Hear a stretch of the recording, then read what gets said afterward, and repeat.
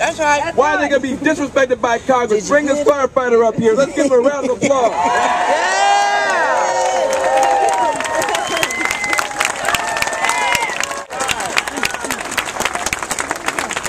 This is extraordinary leader Mahlon Mitchell. Go ahead, brother. All right, Mahlon. Yeah. Right on, Mahlon. How you doing today? Yeah. My name is Mahlon Mitchell. I'm the state president of Professional Firefighters of Wisconsin. We love Wisconsin. When you come here, I want to bring a little Wisconsin cheer, though. We have a chant. I heard you saying it. Show me what democracy looks like. So I'm going to say, show me what democracy looks like. And you're going to scream back to me, this is what democracy looks like, okay? We want to make sure they hear it all the way back in Wisconsin. Now, I'm going to talk a little fast, but it's because you're listening slow. So we got to go. They only give me 2 minutes, so here we go. Show me what democracy looks like. Show me what democracy looks like. Everybody's got to put their fists up in there. You got to scream it back to me, okay? One more time. Show me what democracy looks like. This is what democracy looks like. Show me what democracy looks like. This is what democracy looks like. Show me what democracy looks like. This is what democracy looks like. All right, hell yeah. So right now, in the buildings behind us, they want to show us what hypocrisy looks like. They've done a good job of it. I asked the question. Jobs, not cuts. Why can't we have jobs? We see the tax loopholes for the wealthy. We see that. Yeah. We see Wall Street flourishing right now. Yeah. We see that. We see the top 1% in America.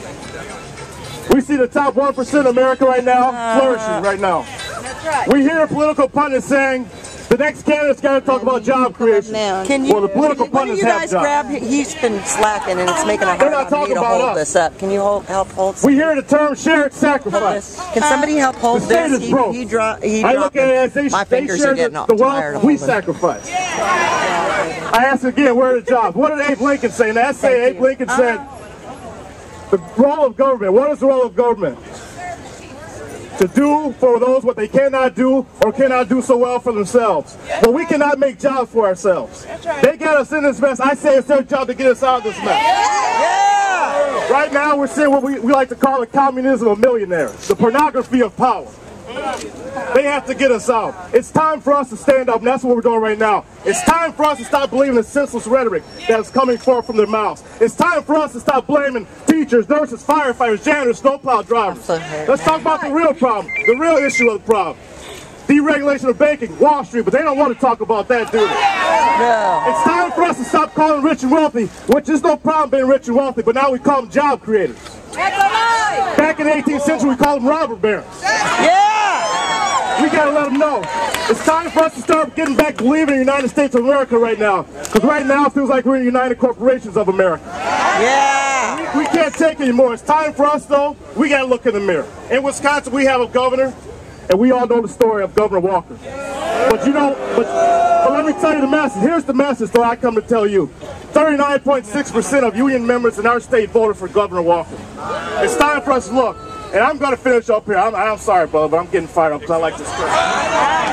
But I'm going to get off here. But we have to keep fighting. We didn't start this fight, but it's a fight they want. It's a fight they're going to get. And we got to bring everything to the game, like they said back in the old days. Money, marbles, and chalk. Everything it takes to prevail, and we will win. Keep up the fight. Solidarity, brothers and sisters.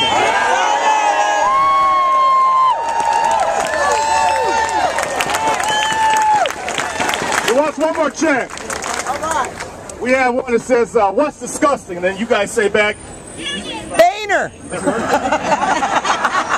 I say what's disgusting, you say union busting. Oh. What's disgusting? Union busting. You gotta have the fist up there when you're disgusting. What's disgusting? Union busting. What's disgusting? Union busting. What's disgusting? Union busting. I say people, you say power. People. Power. People. Power. I say union, you say power. Union. Power. Union. Power. People. Power. Union. Power. People. Power. Union. Power. Show me what democracy looks like. This is what democracy looks like.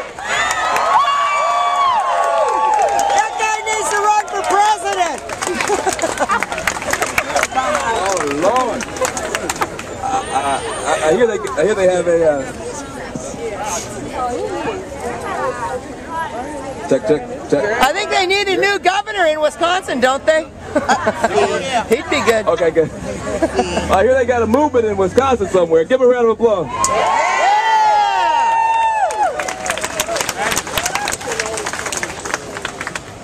Before I bring up our next hero,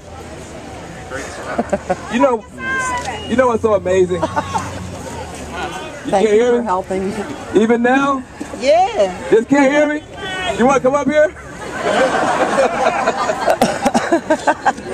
I'm doing the best I can. So look, what's so amazing about Brother Mitchell, besides all the obvious amazingness, I saw y'all looking at him.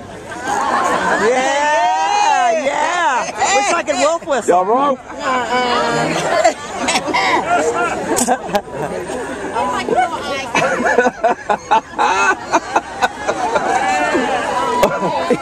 I'm not even gonna quote the eye candy thing. That's just wrong. I'm gonna let that one go. But you just did. But what's so amazing Nothing wrong with a little reckless eyeballing. His union was not under attack. That was one of the unions the governor picked out and said, I'm not going to attack you, you just be quiet. I'm going to attack the other unions. And his union said, oh, no. You attack one of us, you attack all of us. And that's the kind of solidarity that we need. Give her another round of applause.